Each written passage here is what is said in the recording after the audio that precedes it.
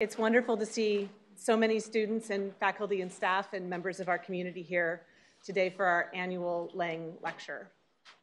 The Lange Lecture was established to honor Professor David Lange, who retired from Duke Law School in 2015 as the Melvin G. Shim Emeritus Professor of Law after 44 years on our faculty. A beloved teacher and renowned scholar, Professor Lange specializes in intellectual property, copyright, trademarks, unfair competition, and entertainment law. He's particularly well known for his transformative work on the public domain and is also the co-author of a casebook on intellectual property that is now in its 5th edition, as well as a book entitled No Law, Intellectual Property in the Image of an Absolute First Amendment, which he wrote with his fellow Duke Law professor, Jeff Powell, who's here today.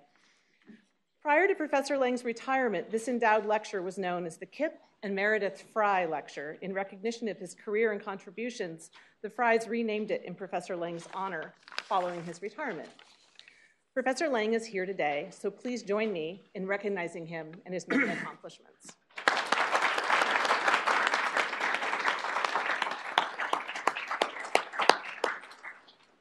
It is now my great honor and pleasure to recognize this year's Lange Lecturer, Mark Lemley. Professor Lemley is the William H. Neukom Professor of Law at Stanford Law School and the director of the Stanford Program in Law, Science, and Technology.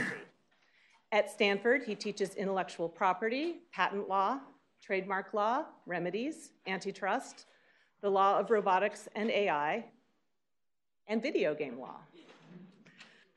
Professor Lemley is unusual in that he is both a world-renowned legal scholar and a leading intellectual property lawyer. We could be here all day if I listed all of his accomplishments, so let me give you a few highlights. As a scholar, Professor Lemley is the author of 8 books and I think 175 articles. It changes by day, so it's hard to get a current number. His work has been cited over 270 times by courts, including 15 times by the United States Supreme Court, which makes him one of the 5 most cited legal scholars of all time in any field, not just in intellectual property. As a lawyer, Professor Lemley has argued 27 federal appellate cases, which indeed is another number which may have changed since I last checked, countless federal district and state cases, and has participated either as counsel or amici in more than 36 Supreme Court cases. He is also the founder of Lex Machina, a startup company that was acquired by Lexis in 2015 that provides data analytics, litigation data and analytics. When Professor Lemley and I spoke about his visit to Duke to deliver this lecture, he warned me that the project he'd like to share with us is broader than simply intellectual property law. Instead, his topic is the balkanization of the internet. I hope you'll agree with me that we are lucky to hear one of the world's leading scholars of intellectual property and technology law share with us his current thinking on a topic that is critically important to our time. Please join me in welcoming Professor Mark Lemley.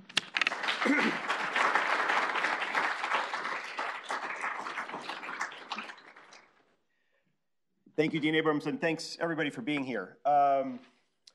John Perry Barlow, who was honored with a symposium here at Duke just last year, famously wrote in 1996 what he called the Cyberspace Declaration of Independence. Governments of the industrial world, he wrote, you weary giants of flesh and steel, I come from cyberspace, the new home of the mind. On behalf of the future, I ask you of the past to leave us alone. You are not welcome among us. You have no sovereignty where we gather. John Gilmore, another famous internet pioneer in 1993, coined the famous aphorism, the net interprets censorship as damage and routes around it. Now that was a long time ago. It was so long ago, in fact, you can tell it was a long time ago because we hadn't settled on what we were actually going to call the internet. Right? Maybe it was cyberspace, maybe it was the net, Infobon was floating around there at the time. And these sentiments, I think, sound somewhat quaint by modern standards. But it's worth remembering or learning right, that the internet of that day was the underground pirate alternative to where everybody thought that information technology was going. The corporate and government big boys had a plan. We're going to build broadband wires for an information superhighway. And the information superhighway was going to deliver prepackaged content to you in a one-way pipe with 500 channels of television. And that was going to be our technology connection, right? Because the idea that we might actually want to share information ourselves rather than merely passively consume it, right, hadn't made it into the consciousness of the people who were around building the technology.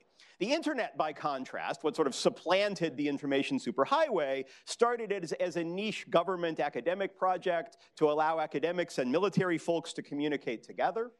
Indeed, it wasn't until 1986 that commercial entities were even allowed on, and then only if they had some connection to DARPA and the research agencies. It wasn't until 1992 that they actually had unrestricted access. What became the private internet started as a series of walled gardens. A bunch of people who wanted to get together in small communities like the Whole Earth Electronic Link, the WELL, or AOL, Prodigy, and CompuServe. And what the internet did was something quite remarkable. It allowed people to connect outside those walled gardens. It allowed you to interact with someone who wasn't part of a pre-existing community, who wasn't geographically near you, who wasn't in the same community of scholarship, in the same community of thought with you. And that connection turned out to be extraordinarily and unexpectedly valuable. My thesis today is that the internet is being balkanized, that we are returning to walled gardens, that those walled gardens are both a function of private companies, but increasingly they are being created by drawing national boundaries around the internet. I think this phenomenon is already far along, and there are powerful forces behind it. I also think that the balkanization of the internet is a bad thing, and that we should stop it if we can. Now, but I'm going to pause here and note that there should be a fairly heavy presumption against my argument, because I am not the first person to say that the internet is in trouble and is going to die. And this is not even the first time I've said the internet is in trouble and is going to die. The internet has shown surprising resilience, and so we shouldn't just assume it's going to go away. Nonetheless, I hope to convince you in the next 30 or 40 minutes that there is a real problem here and that we should be concerned about it. And one way to think about that problem is to take John Gilmore's aphorism and reverse it. John Gilmore says in 1993, the net interprets censorship as damage and routes around it. We have this distributed network that can avoid government centralized control. Today, I think it's fairer to say that censorship interprets the internet as damage and routes around it. That the government has, in fact, figured out ways to avoid or control efforts of the internet to get around its censorship. So let me start by trying to persuade you that we are dividing the internet as we speak. Now, how can I say that we're balkanizing the internet? If you look around, right, by all accounts, it's the giants of technology who increasingly run everything. Right? Google and Facebook and Apple are everywhere in our world. That sure seems like centralization, right? Not decentralization. Well, the first thing to note is that that's true for most of you because you're in the United States. If you look outside the United States, though, things look very different. So we worry in the United States about decades-dominant platforms, and I'm going to talk about those platforms in a bit. But those platforms aren't actually dominant in most of the world. If you go to China, right, you will not find Google and Facebook at all, and you will not find Apple as a dominant player. The companies that dominate the Chinese internet ecosystem are WeChat and Baidu and Tencent. If you go to Russia, you'll find Yandex, right, and not Google as the dominant company. And I think increasingly this is going to turn out to be true in Europe. Europe is a bit of a special case, and we'll talk more about it. But Europe is targeting and restricting US companies on the internet for both policy and mercantilist reasons. And I think that they will end up driving either separate European internet companies and internet technologies, or perhaps co-opting US companies in ways that still end up dividing the US experience from the European experience. And then if you look at the rest of the world, what you see is actually an ongoing nation-by-nation competition for who gets the internet. And that competition is not one that the US is necessarily going to win. Right? To date, countries like Brazil and India have been primarily adopting US technology companies and US technology platforms, though there's reason to think that's about to change. But if you look at Vietnam and Thailand, Indonesia, Malaysia, right, those are companies that are buying into the Chinese model.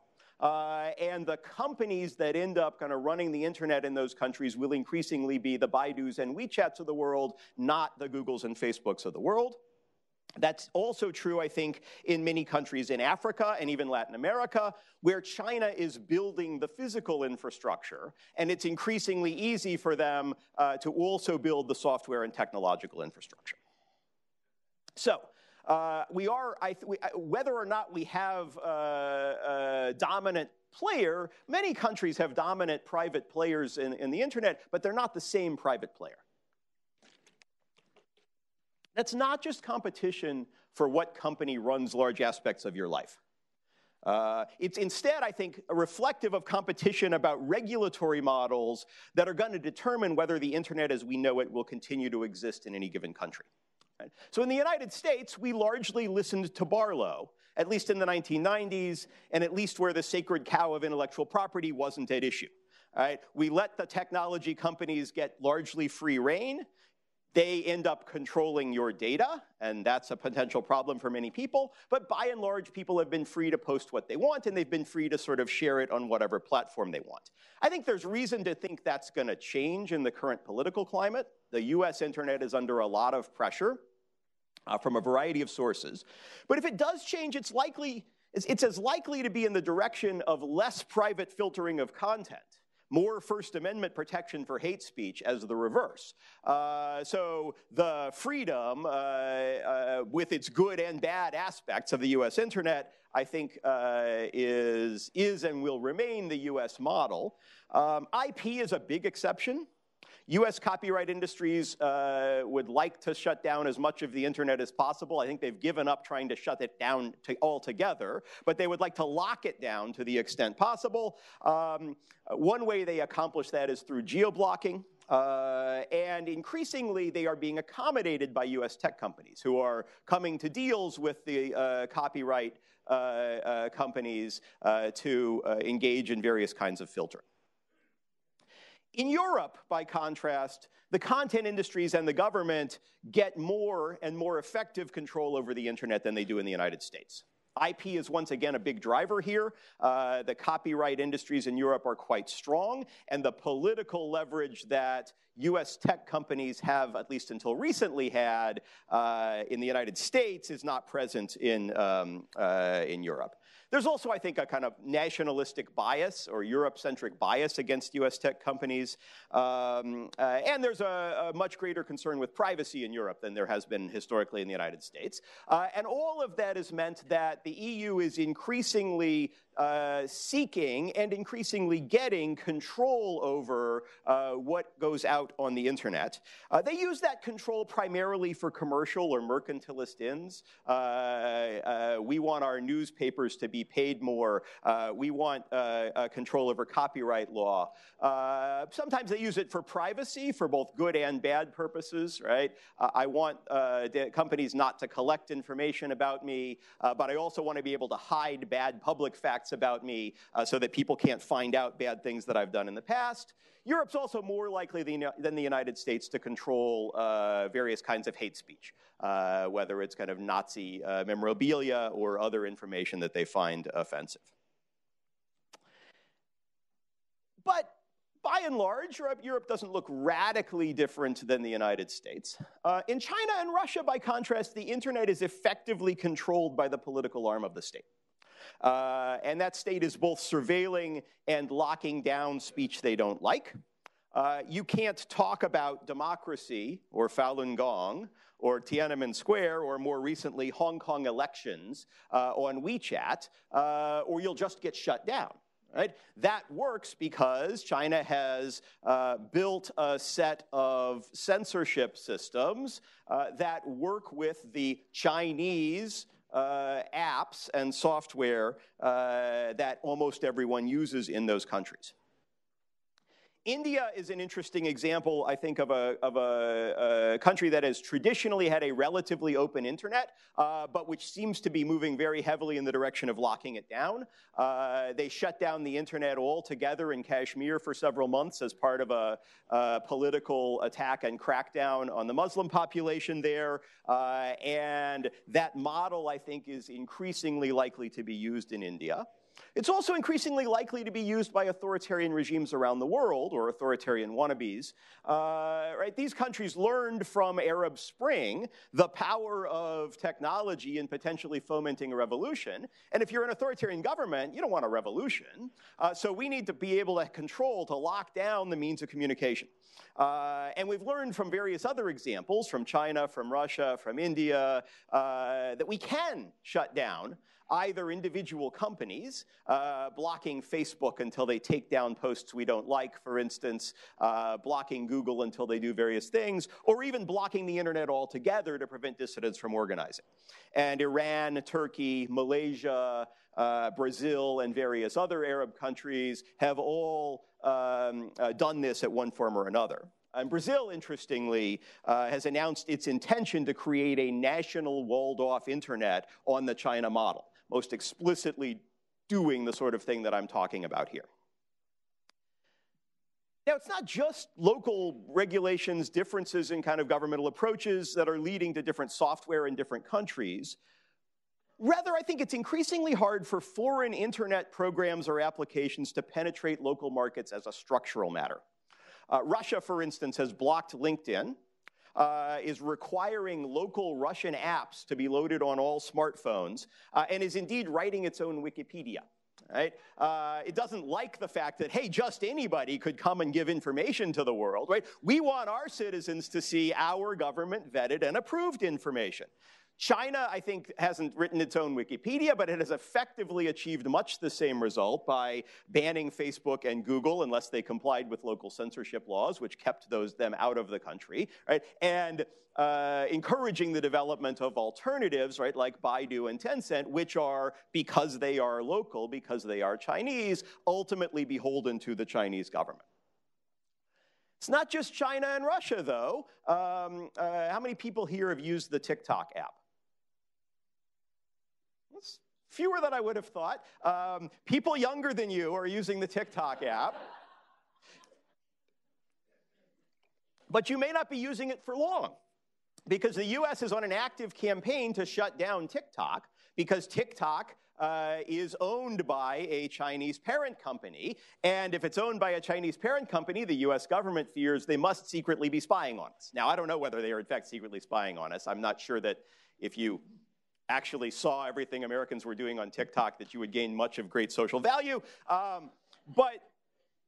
But the worry, I think, the point, I think, is that this is not merely a, hey, authoritarian governments are using this to lock down the internet. Right? The US is responding in a number of cases by saying, we don't want foreign apps on our soil, right, making it harder for them to act.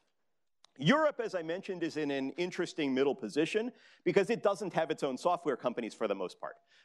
In part because of its less permissive attitude towards the early days of the internet and development. Most of the technology companies that developed in the United States. But it's the largest market in the world.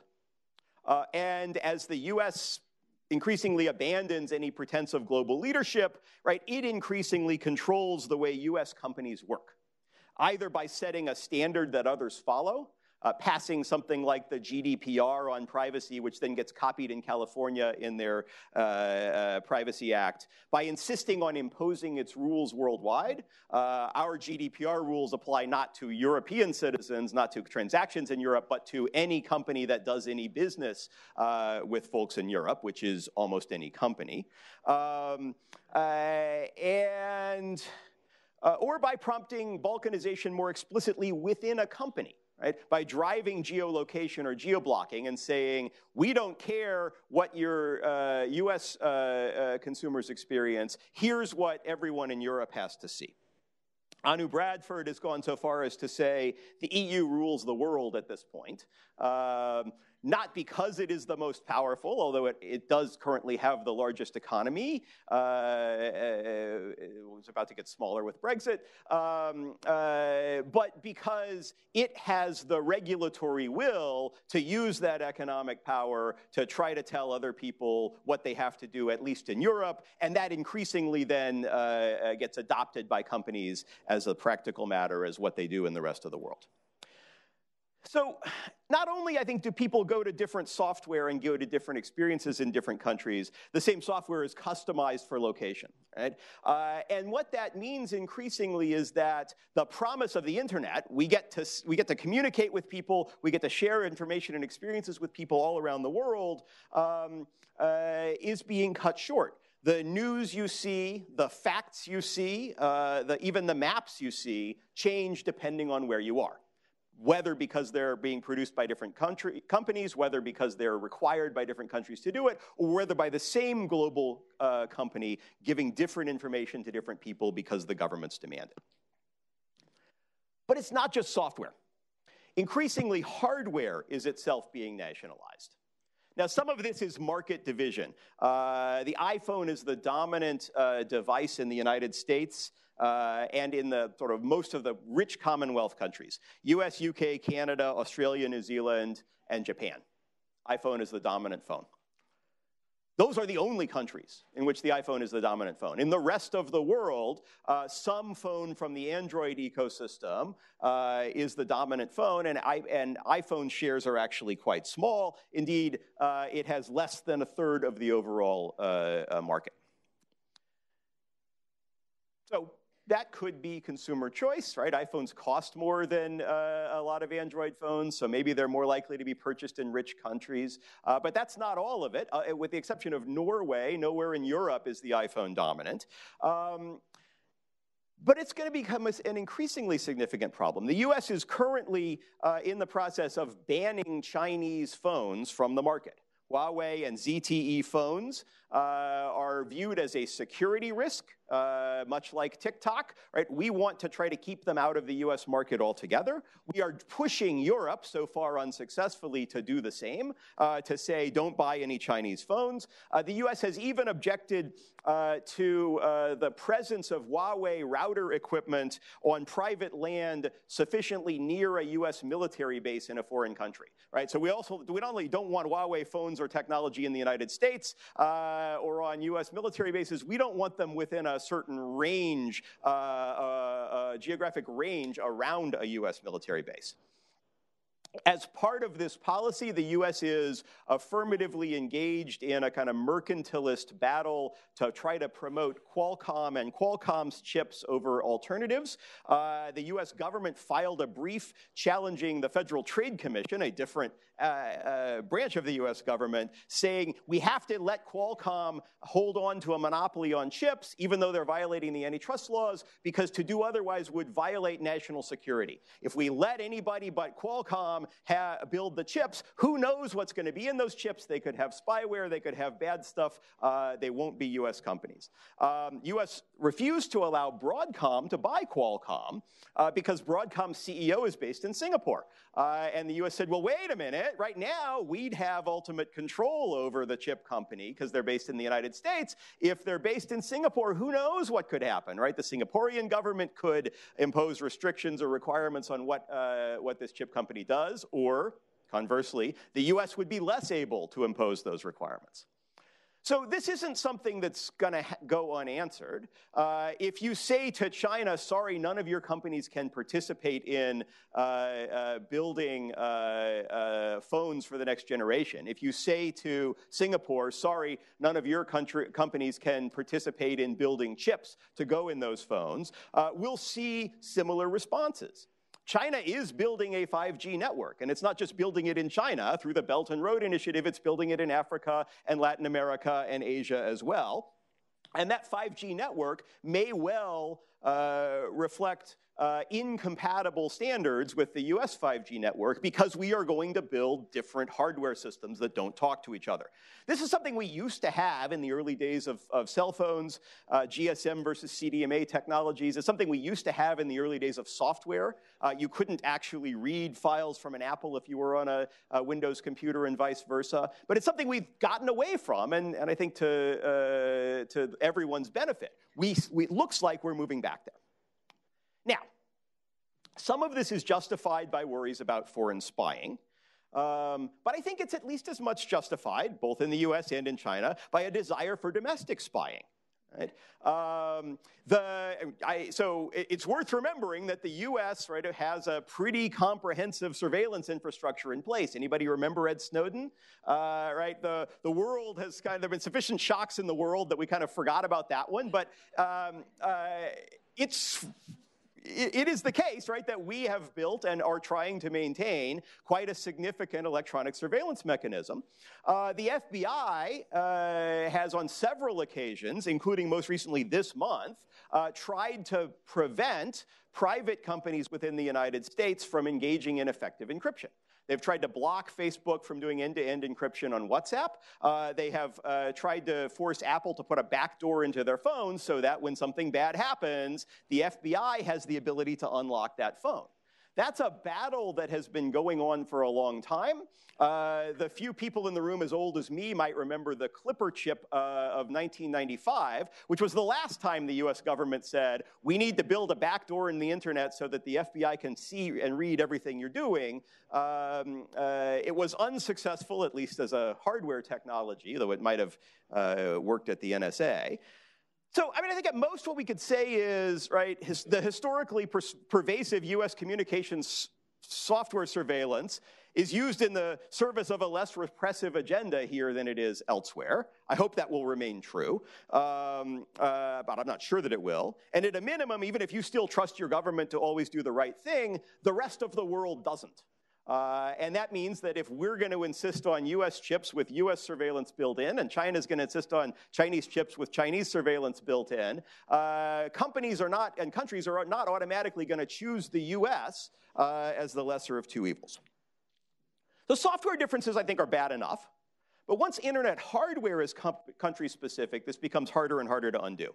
And if devices are built by national network, Chinese phones work with Chinese software apps in China, US phones work with US software apps in the US, it's easier, it's more logical to optimize the software for that hardware, to run incompatible software because it works well with all the other folks I'm communicating with most of the time who are in my country.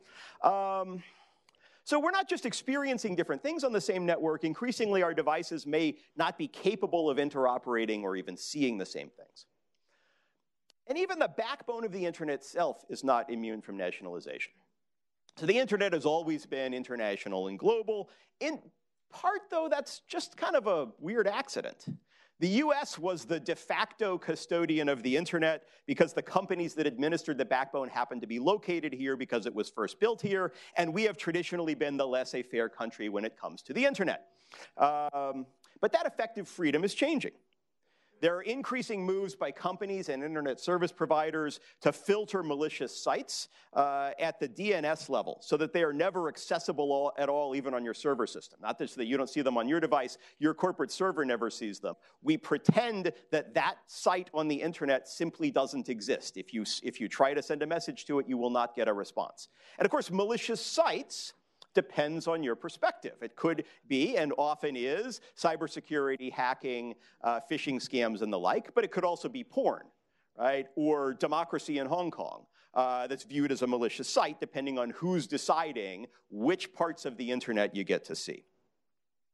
Other ISPs insert their own advertising for non-existent pages. So if I try to search for a page and it doesn't show up, the ISP sort of pretends there's a page there and gives it advertising. And of course, hackers try to attack the internet routing system altogether, substituting a malicious page for the one the system expects to find. In any event, the DNS system is not officially a US phenomenon. And even unofficially, its control, de facto control by the US is shrinking. We passed control from the US government to a private nonprofit organization called ICANN a couple of decades ago. ICANN is a sort of dubious custodian of the domain name system. Their current project is to sell .org, the nonprofit top-level domain, for $1 billion to for-profit companies who will presumably then not do anything profit-making with it, but it seems unlikely. But even if you thought ICANN was fine, and ICANN is based in the United States, so is nominally subject to US law, many countries are pushing to take control of the backbone away from the US altogether, putting it in the hands of the United Nations through the ITU, or practically more likely, giving each country control of its own top-level domain, so that UK governments would actually have control over the parts of the DNS server that point to .uk and the like. And if you do that, that makes political shutdowns or diversions a lot easier. And indeed, various countries, including, unfortunately, the United States, have made efforts to interfere with the DNS routing for political purposes. Internet shutdowns in Iran and Turkey were done by basically rerouting or turning off access to the outside world. In the United States, nearly a decade ago, we proposed legislation called SOPA and PIPA that would have enforced US copyright law by literally making the sites that infringe invisible to the world. The DNS servers simply would not return a result, and any internet service provider would be forced to pretend to you that those things didn't exist, right? Not tell you they're infringing, not take down the sites, but pretend that they did not exist at all. SOPA and PIPA died because an unprecedented number of internet users rose up against it en masse to protect the internet. But I'm not sure that people have the same love for the internet in 2020 that they did in 2011. And it's worth remembering that even the very backbone of the internet, this DNS routing system, is fragile. Right? The DNS system that makes it work is literally controlled by 14 people who hold 7 sets of keys. And they have to agree on, yes, this is a canonical router. They're sort of the early blockchain, I guess, is the way to think about it, right? If we all agree this must be a canonical router, if you can change that, if those computers change their DNS entry, or even if they start to disagree, we no longer see the same things on the internet. Not that they're blocked. Right? It's someone with control over a DNS server can literally create their own version of the internet that everyone who relies on that server will assume is the canonical one. So I think we're losing the internet. We're replacing it with the Splinternet, a balkanized set of computer protocols that increasingly differs by company and by country. That's not a good thing. Now, you might not like some aspects of the internet. Some aspects of the internet are pretty horrible. And different countries may want different things from it. They may want to regulate it in different ways. They may want it to do different things. But it's improved the world in all kinds of ways. Some of those are economic. Estimates that worldwide data flow over the internet is now 10% of global GDP. Right? 10% of all the money in the world is basically attributable to internet traffic. Some of them are lifestyle. Right? Our phone improves our lives in ways we don't think about. Right? Because we're not lost in a foreign country where we don't speak the language. Right? We have a map that will get us where we want to go. We're not stuck on the highway with a flat tire and no way to communicate to anyone about that fact. We're not sitting in a restaurant waiting for a friend who canceled. Right? Or debating some arcane fact with our friends without a device in our pocket capable of accessing all of the world's information. Those are, for most of my lifetime, you did not take those things for granted. Right? These are things that became available, right, because we have access to this intersecting universe of information. And most of those benefits involve connection and the ability for systems to work together across multiple countries, across multiple languages. And that's why the internet, and not Prodigy or CompuServe, is the thing we use today. Balkanization means it's harder for people to share experiences across countries. Paul Ohm, Jack Goldsmith have said, you know what, that's okay.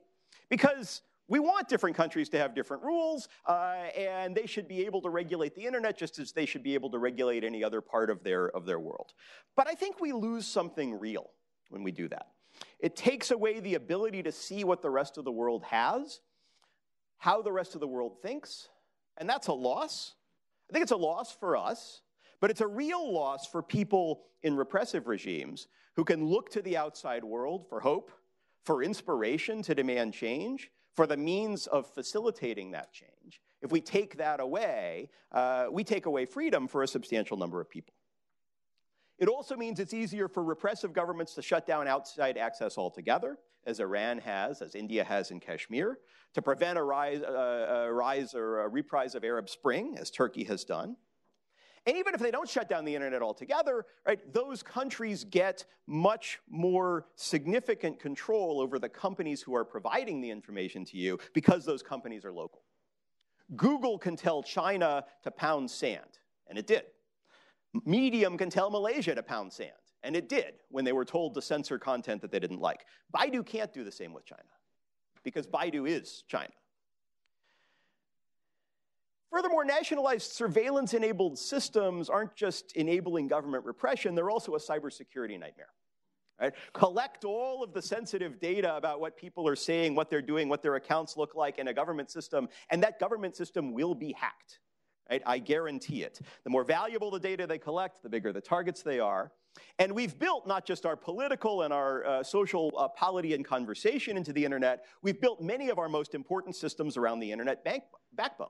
Right? Your banks, your power companies, right? Various things that we depend on for the infrastructure of modern civilization, right, are built into a network, which we are increasingly making a national, hackable, surveilled system.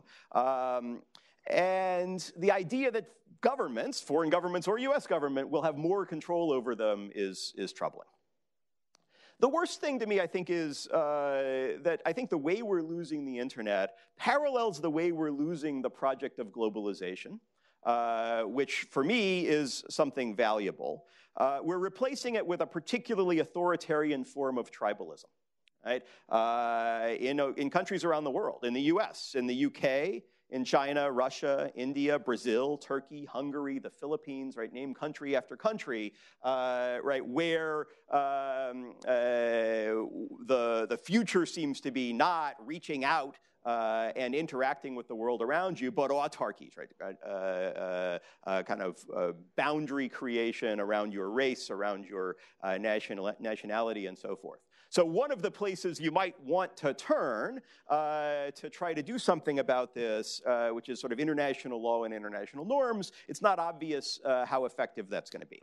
So that brings me to the last part of the speech, the part of the speech where I tell you how to solve the problem. Unfortunately, I don't have great ideas, I got to tell you. I have a few tentative thoughts, which I will give you, but I do not have a solution for what I see as a major problem. Nonetheless, here are 4 suggestions. First, promote technologies that are resilient to government censorship.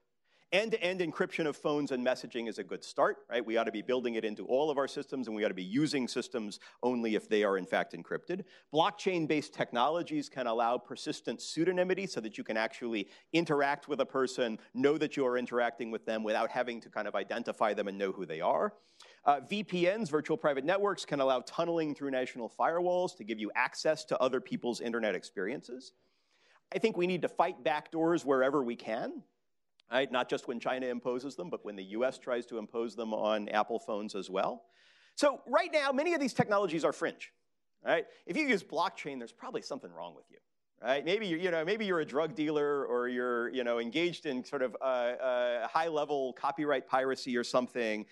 We often associate these fringe technologies with criminals. But that was once true of standard SSL encryption. And the US tried to block standard encryption from internet chips back in 1995. Now it's standard, right? Now you wouldn't want to go give your credit card number to somebody, much less bank with them, if they didn't actually have a secure transaction with a standard encryption that was once considered a dangerous fringe technology that was going to allow criminals to get away with all sorts of stuff. Widespread adoption of these technologies of connection, I think, makes balkanization harder. And at a minimum, we shouldn't be making them illegal, either directly or through regulation via indirect devices like copyright anti-circumvention, right? Like saying that, hey, you're facilitating a bad act by being anonymous, by being encrypted, and so we need to stop you. Second, I think we ought to resist, as individuals, hyper-personalization We ought to resist device and software specialization by private companies, just as we ought to resist it by countries.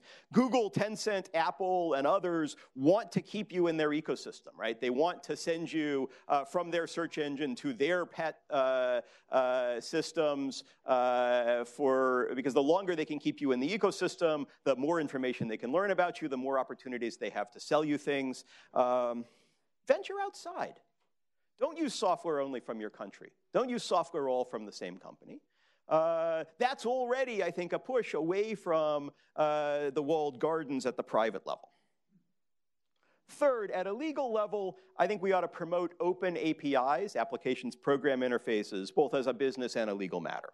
Companies want to create those walled gardens. They want to regulate who can see in over the wall, who can get access to that information. The law has not traditionally let them, but a number of legal tools, including the Computer Fraud and Abuse Act and copyright law, have been used increasingly to try to prevent interoperability, to prevent me from making a software program that actually allows Facebook users to share their data across Facebook and other platforms, right? And that might allow the building of an alternative to Facebook. Now, there are arguably good reasons why you want to prevent some of this sharing. It's sometimes justified on privacy grounds, although I have to say that the idea that Facebook is out there protecting your privacy by preventing you from using a cross-platform app, which was the argument they made successfully in Power Integrations versus Facebook, is a bit far-fetched to me.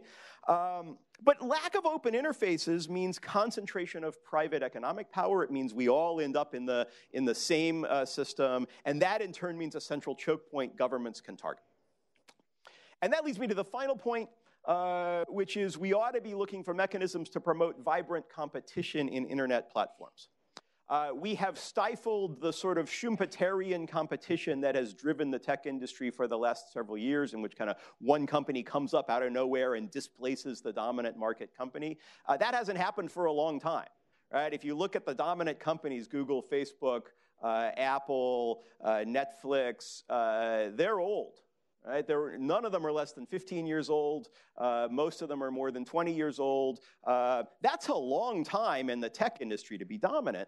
I have a whole separate paper on why that might be the case, a paper called Exit Strategy, which talks about how we've built the tech industry funding mechanisms in such a way that encourage people not to build their company into the new Google killer, but to sell out, and to sell out to the incumbent, to Google itself. But for whatever mechanism, I think we need competition in platforms, right? Because if you lose choice, it becomes much easier to think of your internet provider as your regulator. It becomes much easier for governments to regulate them. So I think we need more robust antitrust law. We also need to rethink the way we fund startups and rethink the way we sort of drive technology, not to consolidate, not to sell out to the big company, but to drive the company that will replace that big company. So I think these are good ideas. I also don't think any of them are going to get us Barlow's free and independent internet. It probably never existed. But the internet took off in the 1990s as an alternative to the official government corporate information superhighway, right? The idea of 500 channels of TV as a push medium. We got the 500 channels, but we got a lot more. I think we should fight hard not to give it up for an information superhighway, particularly one that's controlled by our national governments. Thank you.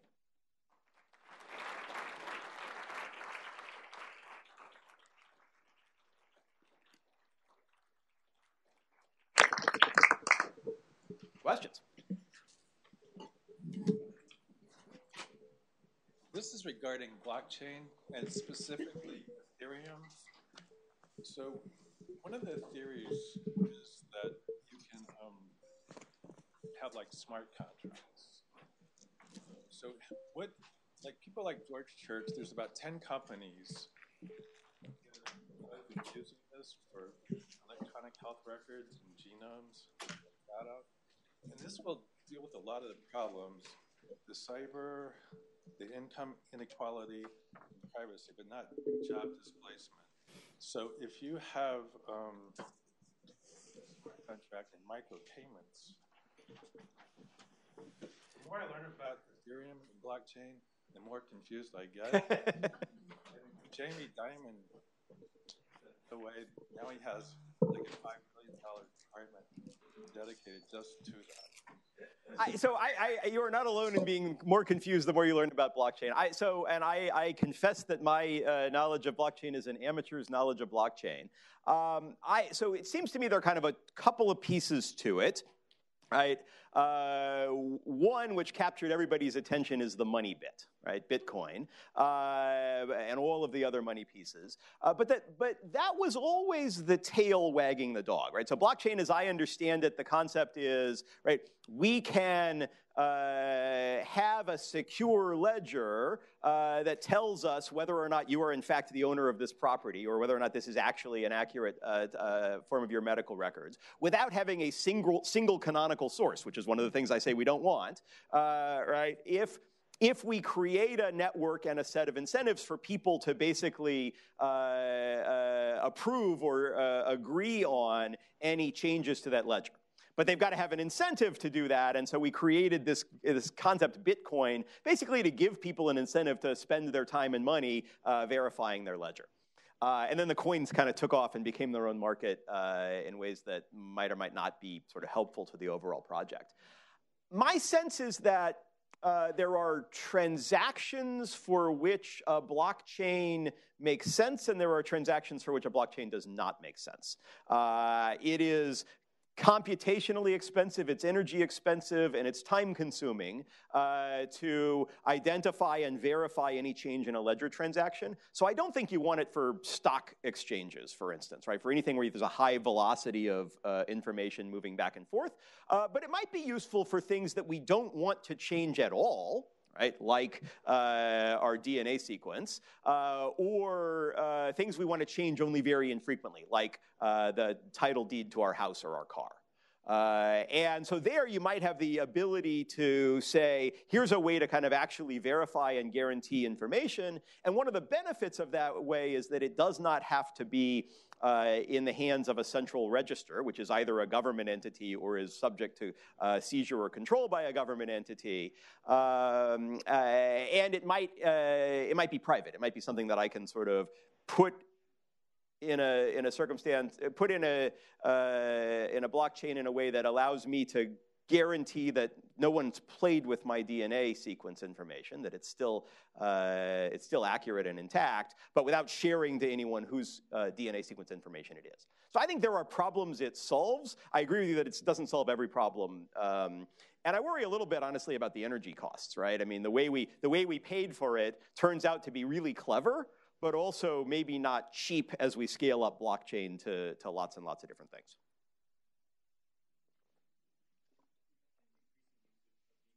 Tunnel through some of these systems as one possible solution, and I'm wondering if the current kind of default of like the onion router network and Tor and all that is that threatened by these hardware changes, or how do you think that might need to change to become this sort of backup internet?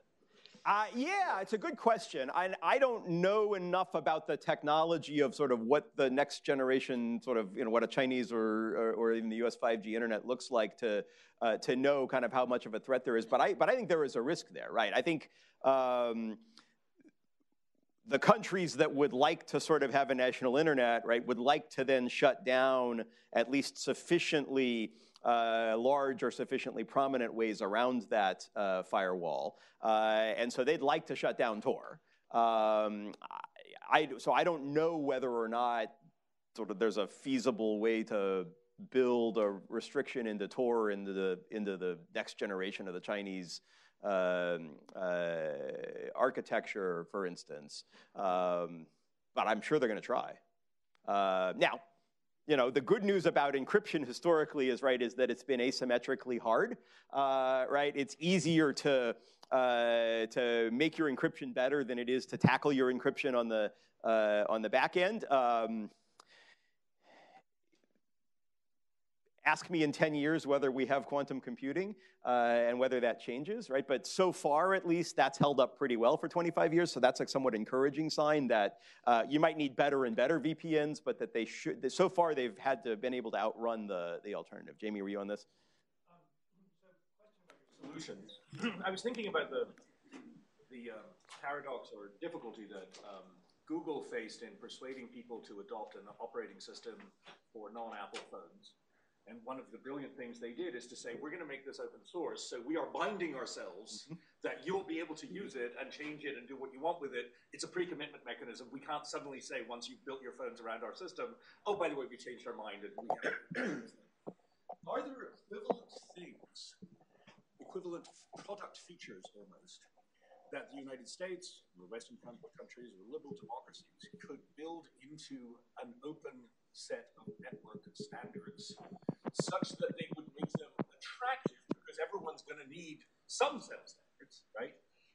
But as I was listening to your talk, all of the things that you think are features, end-to-end encryption, difficulty of control, etc., would seem like bugs to many countries. If you flipped it around and said, to what extent could these also be seen as features? Is there any?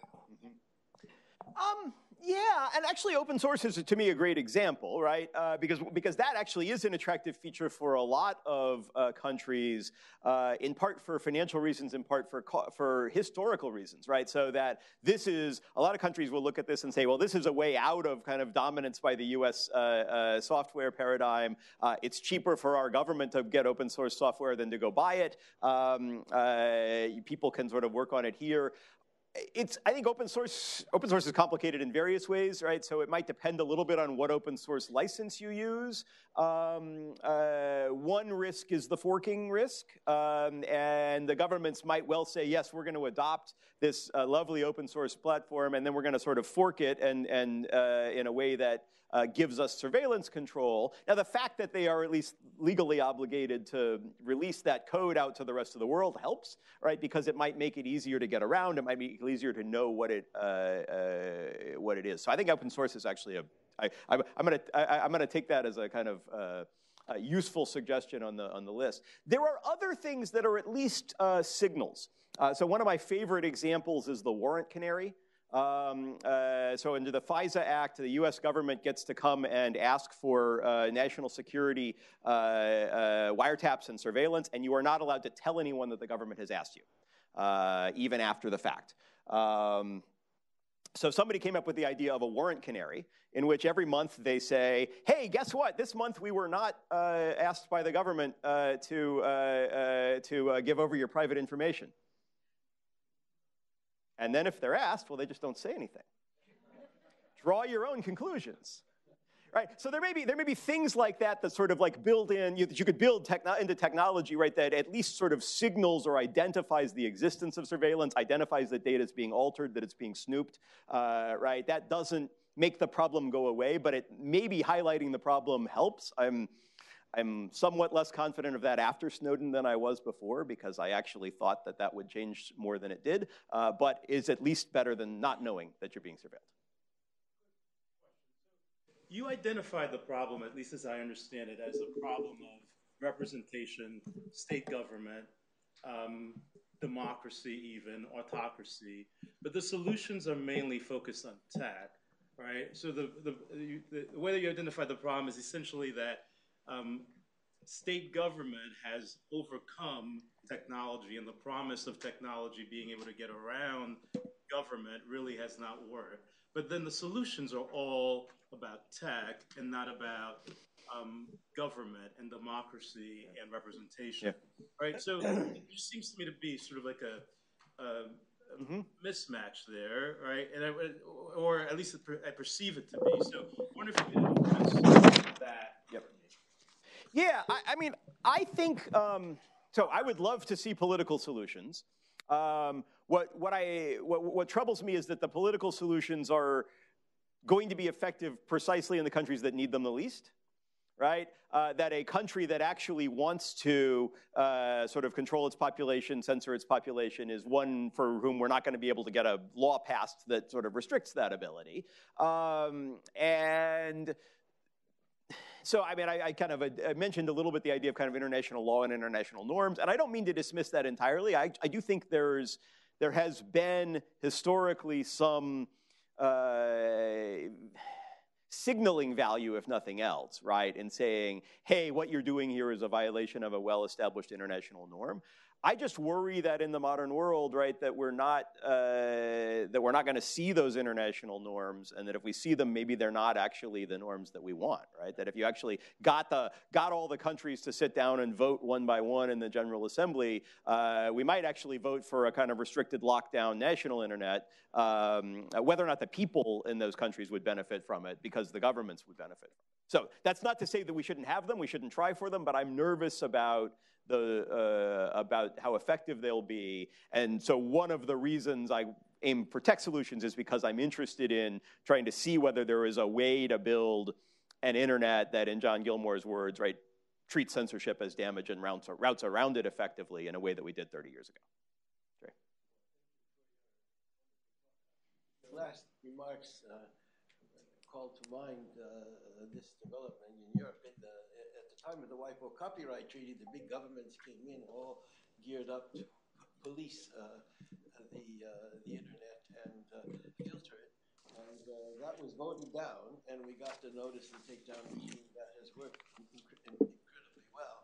And now, as you know, the Europeans have decided to change that, and we now have the filtering. And in your talk, that filtering requirement acquires a potentially ominous significant characterization that I hadn't fully realized. So I think this is something we really need to think about. I think that's right. I think it's bad on its own terms. I think the European Copyright Directive from last year is a really bad idea as a matter of copyright law. But I also think once you establish the principle that every internet company must read through everything you do and filter for a really complex set of tasks, right, to make sure that there's not bad stuff out there, it's pretty easy to add to the list of the bad stuff. Right? I mean, you know, sure, we should add, we should add child pornography, right? Everybody agrees that's bad. We ought to add terrorist sympathizing messages. That's all bad stuff. And then everybody's going to have their own list of what's bad, right? And you, tech companies, will all have built the technology for control because you had to do it in order to survive copyright law in Europe if you wanted to sell your technologies in Europe. Let me ask you this question. Do you think, I forgot who it was who said it, I think maybe it was John Perry Barlow who said that information wants to be free. Would you say that information is freer now than it was when he spoke, and freer then than it had been before? So that's an interesting question. I think the answer is yes, that it is freer. Yeah. What that makes me think about in turn, and again, I really want to come back to you with this question, is why. And I have my own thought about why, but if that's so, what makes you think so? Yeah, I think it's a hard question. So one, there is, right, in the open source line, right, free as in free speech versus free as in free beer, right? I mean, and maybe it's freer in both senses, right? That is, it might actually be less expensive in many respects to have access to information than it used to be. But I think it also might be that sort of there's more communication of information from more sources. I worry that we're reversing that trend right now, which is one of the things that concerns me. But I think the internet has been a dramatic expansion. And to me, the reason is precisely because it wasn't the information superhighway. Because it was not, here are the canonical providers of information, and they will give you the information, and you will passively consume it. It was because the providers of information are all of us, right? It's everybody who posts on YouTube. It's everybody who posts on a blog, right? We made all of us creators. That's got some bad sides, right? There's a lot of misinformation out there. There's a lot of sort of political polarization that arguably can be traced to letting a bunch of people talk who were otherwise keeping quiet. But I think it does give us more access to information. And it gives us the tools to learn more and to try to figure out more easily what's right and what's not. Whether we use those tools is a different question. Just offer one more thought, or maybe two, depending on how much time we have. Here's the next thing that occurs to me.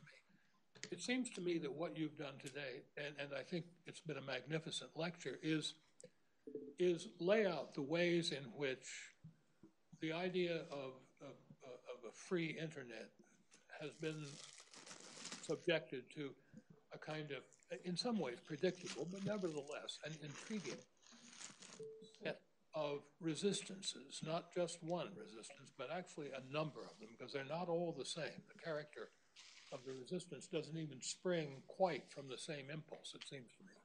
Does that sound right to you? I agree with that. Yeah. Now, what strikes me is that meanwhile, the resistance is failing. And if we look at the resistance and we ask ourselves, how baleful are the prospects posed by that resistance, the answer may very well be not as much as one might imagine if you concentrate primarily on the resistance rather than the ineffectiveness of the resistance, which seems to me to be substantial. So I hear you, right? And so it is, so start with the original premise, right? Which is that we are better off than we were 30 years ago before the internet, right? So we've moved in the right direction. To me, the question is, does that mean we will continue to move in the right direction? And I am worried that we are not. I am worried that we are at an inflection point in which we are increasingly going to be trying to lock down information because a bunch of different entities have interests that end up coalescing in locking down that information. I would be delighted to be wrong. Please. Years ago, Henry Maine, who was then a professor at Harvard, studied the writ system of the Middle Ages. And what he said that has stuck with me ever since I first read it is that when you look at the writ system, it is clear that the substance of the law was secreted in the interstices of the writs. The writs have disappeared, but the growing evolution of the law has expanded and expanded and expanded. It seems to me that probably John Perry Barlow was not quite right when he said information wants to be free. What I suspect would have been more accurate to say is that opinion wants to be free. But I think that the freedom of opinion freedom, and that's not necessarily a comfortable thing, may actually be freer and may be very difficult to resist effectively, even though from time to time, and now as one, we may have good reason to share your pessimism about the direction in which we're going. The writ system has disappeared.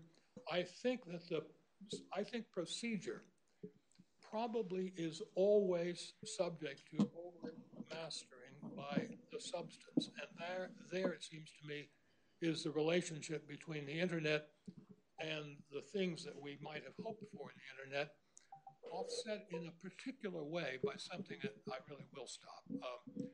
By texting. I'm fascinated by texting, which you've glanced on, but really haven't discussed directly. Texting strikes me as having the effect of really quite dramatically changing the way we actually think about each other and the way in which we form opinions. I'm done. Okay, lots there, and then I will be done. The short version is I hope you're right, but I fear that you're wrong. I think procedure matters more. It's not that substance doesn't matter, not that it can't take over procedure, but I think a lot of the reason we have the kinds of conversations and dialogues we have today is because we built a procedural mechanism that made that feasible. And if we hadn't built that procedural mechanism, you're right, texting changes the way we think, but so does the idea that I can upload anything I want, that I can sort of put up a video and say, oh, well, here's an idea that I hadn't seen before. Here's my own thoughts about the world, and people can watch it or not. That is Étienne de Solepoul talked about technologies of freedom, right? I mean, that is potentially a technology of freedom. But I think it doesn't have to be a technology of freedom, right? Because the information flow can go in multiple directions. You need a government sufficiently willing to crack down on you for what you say. But there are those governments out there, and there may be more of them than you think. Because crackdown might not just mean put 1 million Uyghurs in a concentration camp and re-educate them until they believe China, but it might mean, well, you know what? People who think what you think actually are more likely to default on their loans. They're more likely to misuse guns. And so maybe various other aspects of your life should be affected by these things that we have learned about you. So I don't think we can sort of get out from under the idea that sort of the government will have access to this information and bad governments will make use of this information. But I think we can build the procedure, build the technology in a way that makes it harder for them to do so while still getting the benefits that we got from allowing many-to-many communication. And with that, I will stop. Thank you.